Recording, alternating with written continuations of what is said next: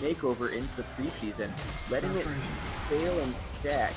But what is not stacking is the CC, because that is going to be a CC immune along. He's going to try to get in 1-for-1, but it doesn't matter. I'm not trying. He's now going to be caught. Really good 5-man engage from Carthage Red. They're able to catch County University one-on-one. County University is actually trading Baron during this entire thing. I'm not trying. He's healing so much. Huge. Zanya's. He's healing so much. He's dealing so much. He is stalling. Is he going to be able to trade? No, he is. He might be able to.